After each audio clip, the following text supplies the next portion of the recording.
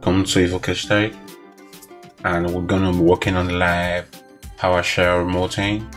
Start lab.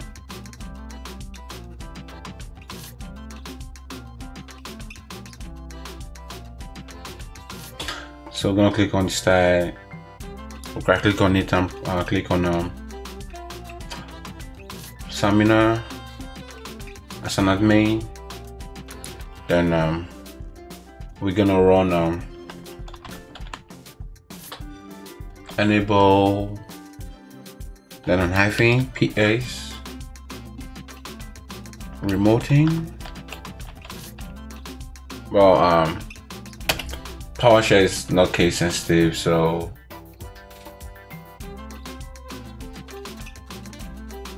okay. So next we're gonna go to IT admin computer, go flow view, IT admin. I will click on terminal as an admin. Now we're gonna click on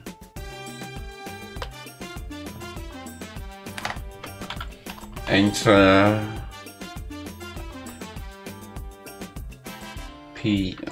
enter PS session.